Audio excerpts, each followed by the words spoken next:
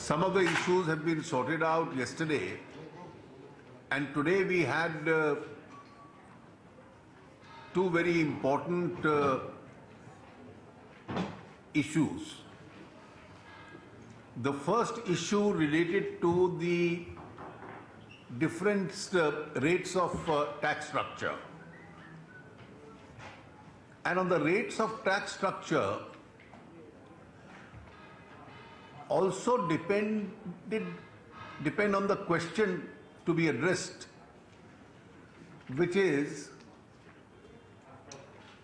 the source of funds on basis of which the compensation to the losing states will be funded.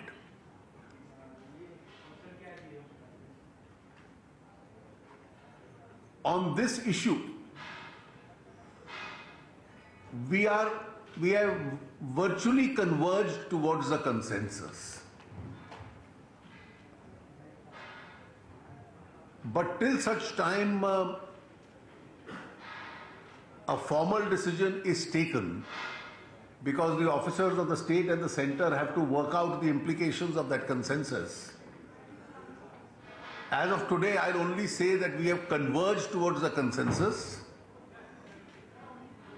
The formal announcement of that, after working out the technical details, will be made in the next meeting itself. Once that issue is decided, a decision on the rate structure then will become easier, because whether the compensation is to be funded out of the rate structure itself or out of some special cess or out of any other sources, once this question is answered, then the rate structure can be determined independently. A large part of the discussion in the morning session was concerned with this first question. We have also discussed for some reasonable period of time the rate structure, and then it was decided that in the next meeting we would finalize the rate structure depending on the formal announcement of the connected question which I have mentioned. In the evening we started a discussion on the issue of dual control and division of authority with regard to assessments. The underlying principle which has been accepted is that one assessee would be assessed only by one authority. That's the advantage of the GST. So whom will the center assess and whom will the state assess, and how that bifurcation will take place depends on how the dual authority is managed. Some presentations have been made by officers of the central government, as also an alternative presentation by officers of the state governments. The West Bengal Finance Minister also presented a set of statistics,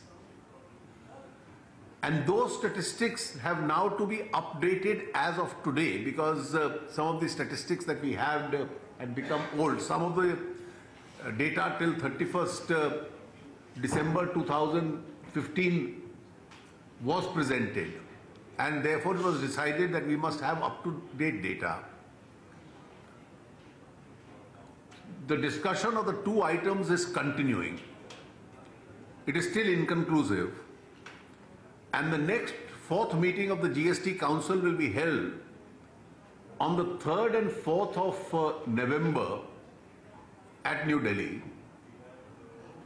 which these two carried over items will be discussed and hopefully a decision taken. Thereafter, the only question which will remain will be the draft legislations. Those draft legislations can be discussed only after all the issues are settled. And these two issues are the ones which are remaining a settlement. So once we are able to settle them on 3rd and 4th, if we hopefully are able to do that, Then the next item on the agenda, which is the draft legislations, will be taken up in the 5th meeting, which is tentatively scheduled for 9th and 10th of November. That's all I have to say. Thank you.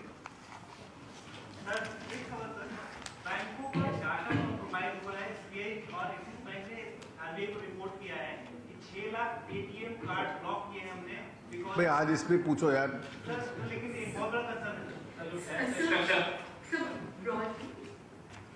So broadly, what was the view of the states in terms of the proposals that the centre has made in terms of the rate structure, and also in terms of the cess that has been proposed so far to compensate them? I have already given you a one-sentence indication on with regard to your second question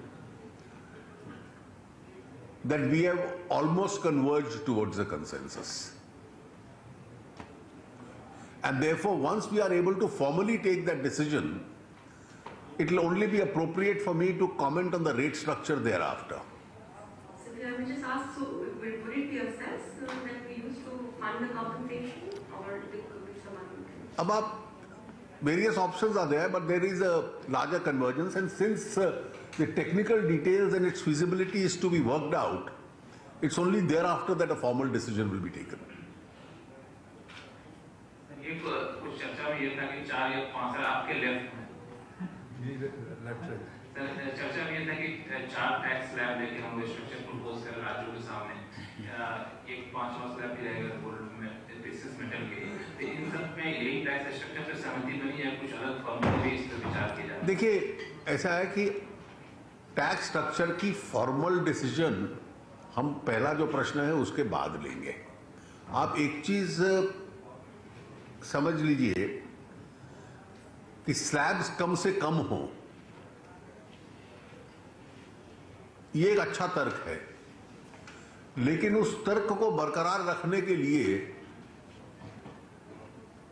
या राजस्व हम खो बैठे या बहुत अधिक लगा दें टैक्स, दोनों उपयुक्त नहीं है. तो अभी जो ड्राफ्ट प्रपोजल दिया है ये फाइनल नहीं है, हो स्वाभाविक है कि इसमें बहुत बदलाव आएगा, लेकिन उसमें प्रयास ये है कि जो मौजूदा टैक्सेशन स्थिति है, जितनी लायबिलिटी टैक्स पेयर पे है, उसको उसके नजदीक ब्रैकेट के अंदर फिट किया जाए. उदाहरण, जो जीरो रेटेड आइटम्स हैं वो जीरो रहे, जो 3 और 6% के बीच में हैं वो 6% वाले स्लैब में फिट हो जाए, जो 3 और 9% तक के हैं. उससे ऊपर वाला जो टैक्सेशन के आइटम्स हैं वो 12% में फिट हो जाए. अब जो व्यक्ति आज 11 या 13% टैक्स देता है, जिसको 12 में डाल रहे हैं जिस कमोडिटी पे, उसको 18 कर दिया जाए केवल यूनिफॉर्मिटी के लिए, तो वो बर्डन बढ़ जाएगा. तो इसलिए पहले लगता था कि स्टैंडर्ड रेट 18 हो, आज लो स्लैब 6 का और 2 स्टैंडर्ड रेट हैं 12 और 18, जिससे कि राजस्व भी बना रहे और टैक्स पेयर पे लायबिलिटी भी सीमित रहे. दो रेट है, एक गुड्स के लिए होंगे और एक सर्विसेज के लिए होंगे, जो दो स्टैंडर्ड रेट की बात नहीं, 18 में सर्विस भी आ सकती है और गुड्स भी आ सकते हैं. और जो सर्विस टैक्स में अबेटमेंट होता है उसका क्या होगा सर? देखिए वो प्रोसेस सर्विस टैक्स का चलता रहेगा अलग से.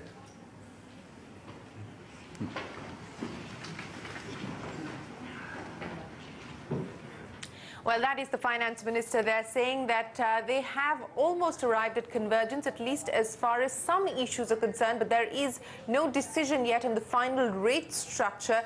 A broad proposal, as we've been putting the details out through the day and, of course, last night on CNBC TV 18, give you a sense of what the GST Council is taking forward. Joining us to discuss what we've heard from the finance minister so far, Sachin Menon of KPMG, Shankar of EY, and Pratik, Jain Jain is also with us. We'll also be joined by Nihal Kothari, Executive Director, Khaitan Co, and Mohandas Pai is also with us.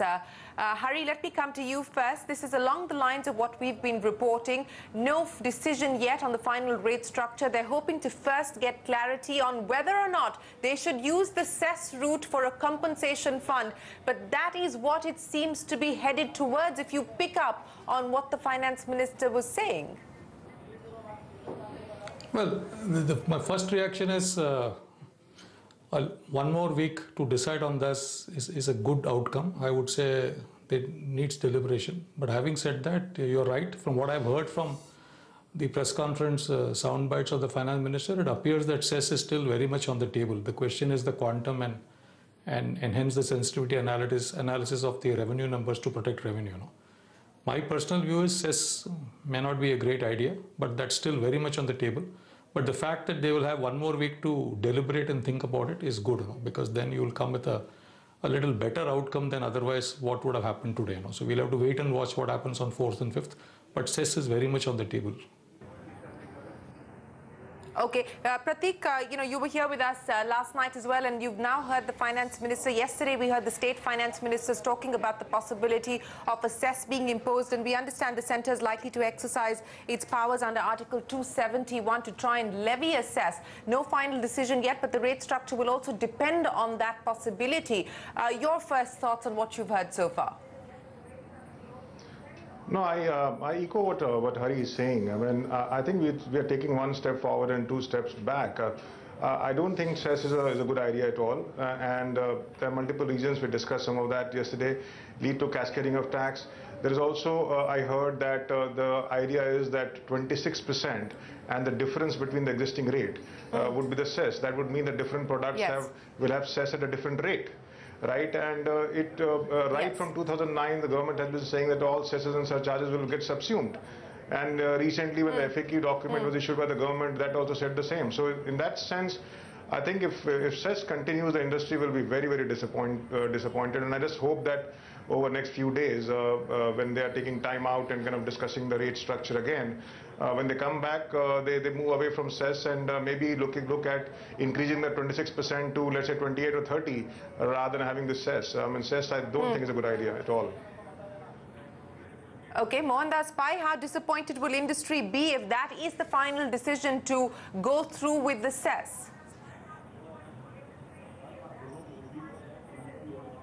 I think the Cess is a very bad idea, Shereen, for a very simple reason. It complicates the entire matter, puts in another level of taxation. 26% is a reasonable thing, except for alcohol and cigarettes, which may require a different thing. SUVs and so-called luxury goods, I don't know what is luxury. Remember, we are a country where an AC was luxury at one point of time, a fridge was a luxury at one point of time. I think the government of India should take a bold step, like Vijay Kelkar has said, make a grand bargain, create a kitty of 1 lakh crore through borrowing over and above the fiscal deficit and say we will compensate you, we will stand guarantee to the states for the next 5 years as per a compensation policy. Look at it for 2 years till everything settles down and then think of increasing any rates. Because the most important thing today is to improve productivity in this country, reduce the multiplicative taxes and make sure industry gets the benefit. And for 2 years, if this means that you have to borrow an additional 2 lakh crores, 1 lakh crores a year above the fiscal deficit, you stand up and do it, create a kitty and give it as a grand bargain. Why do this Cess? Why mess it up? Why have multiplicity just to evade your responsibility? Because have an extra borrowing. It doesn't matter. I don't know if the grand bargain is going to... Mr. Pai.